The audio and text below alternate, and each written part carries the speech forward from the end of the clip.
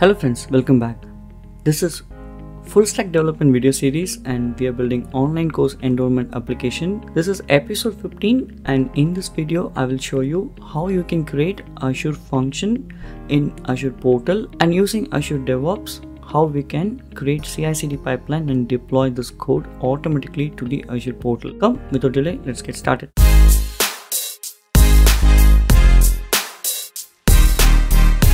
So friends, before we dive in, this is the GitHub link where you will find every single project that I'm demonstrating. So feel free to go through and browse whichever project you like. For this specific video, I will post the exact link of the repository in the video description itself. If you would like to follow me on LinkedIn, Instagram, Twitter and GitHub, these are the links that you can click and follow me.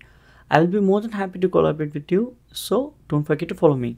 Now let's dive into the video. In the previous video, we saw how you can enrich the ADB2C token using the function.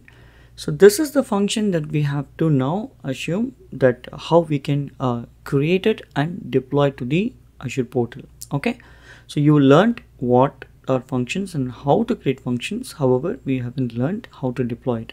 So that's what we're going to do.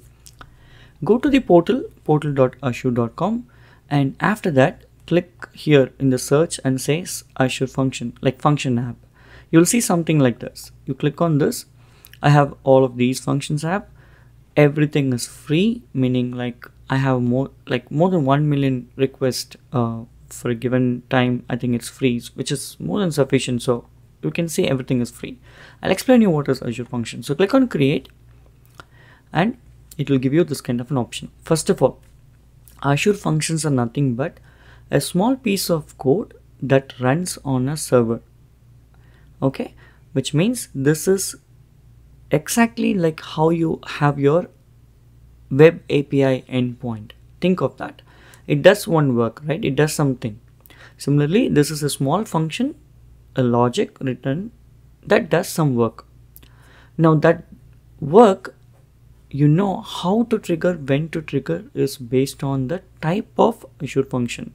We have different functions like HTTP trigger, Cosmos DB trigger, timer function, this function, so many functions. Like even if something happens in database, you wanted to trigger something, you can do it. You want something to be triggered based on a file is uploaded in the Azure storage account, you can do it. Those are called triggers, types of trigger.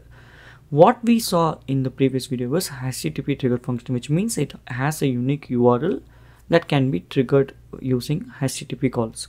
Okay, now coming back to Azure Functions, you have these options.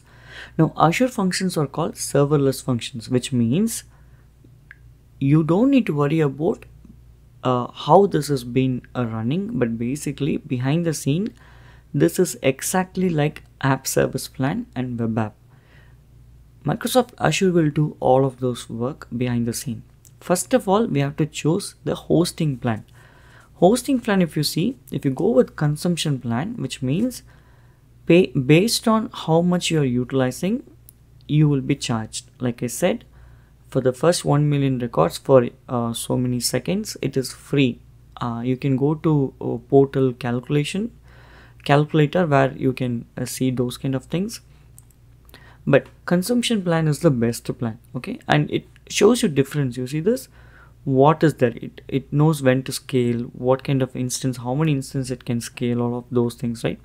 You can have your dedicated app service plan, which means you need to pay for it. You can have higher plan, premium plan. Those are applicable for the companies who really want it, but for us, consumption plan is best. So I will choose the consumption plan. So you understand hosting plan difference.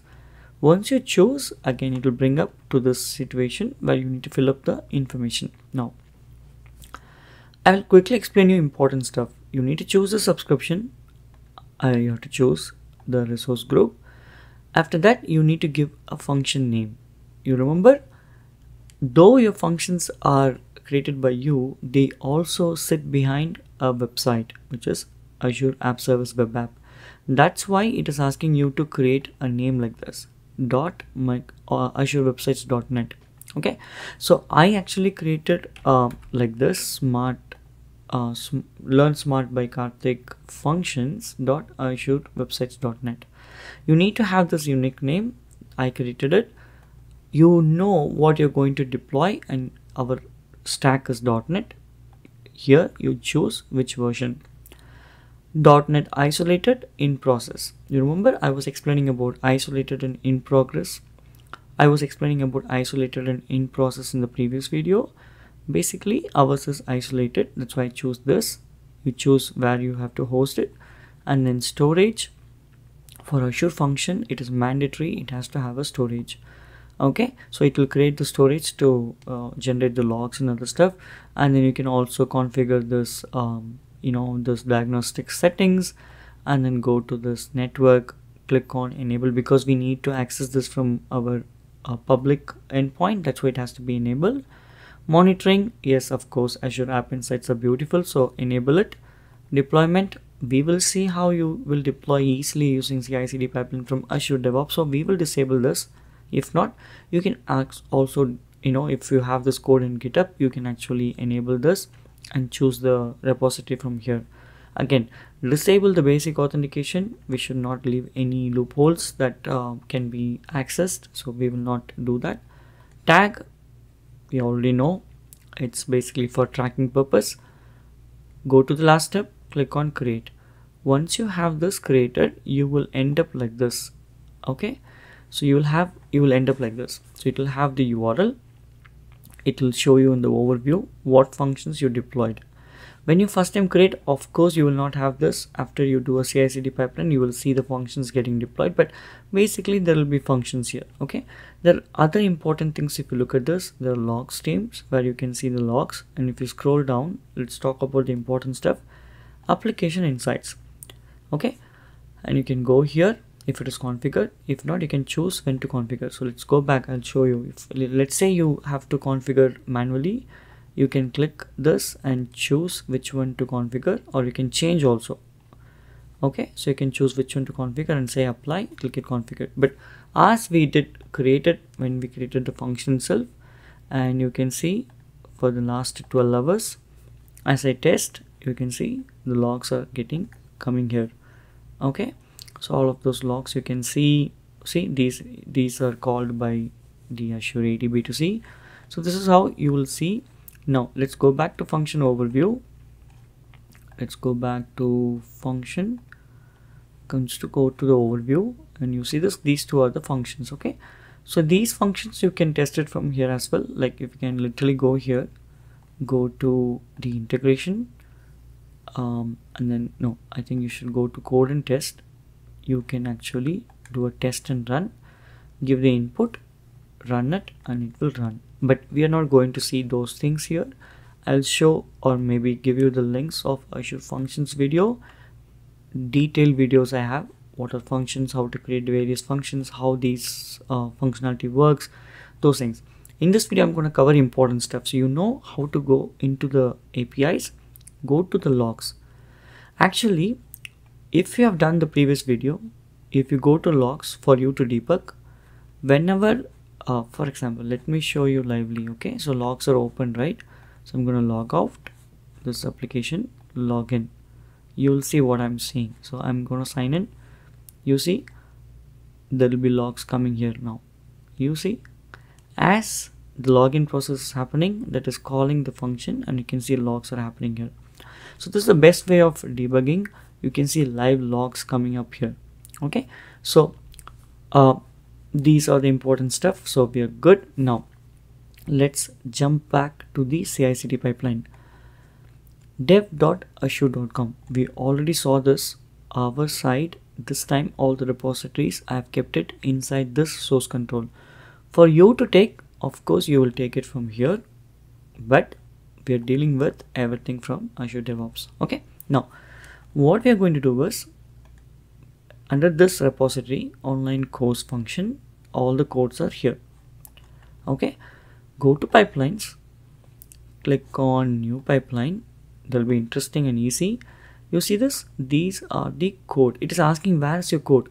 Okay, you want to create a pipeline, fine, well and good. Where is your code?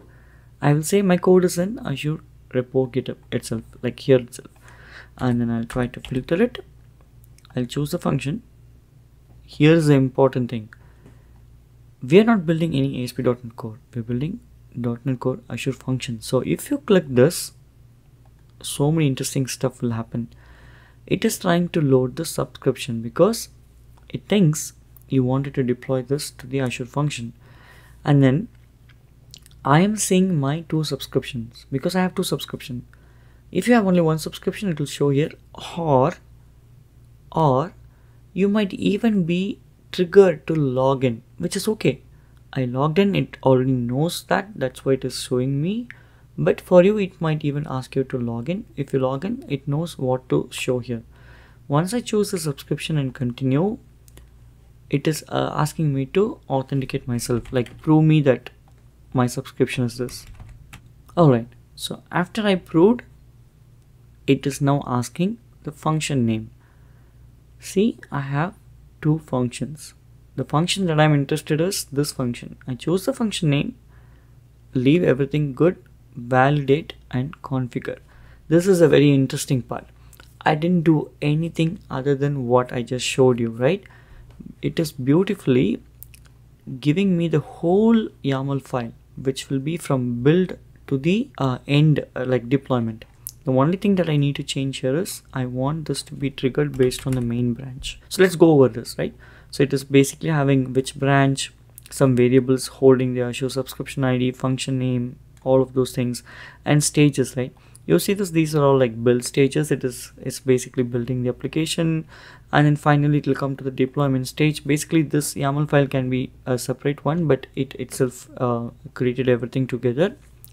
So it's going to have all of these functions, and it knows where to pick up the build content. If I do a save and run, it will trigger a build, but I will show you the existing one which is already there. Okay, this is my code. You see this is what we saw exactly.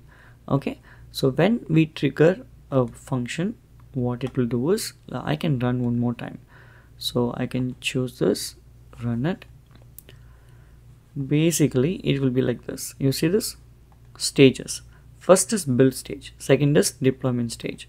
How this will look, I'll show you. Okay, let's go back to the previous thing. That will be easy to show.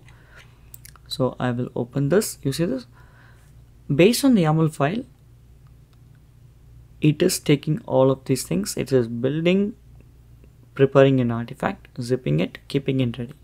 Go to the deployment step. It will take the artifacts.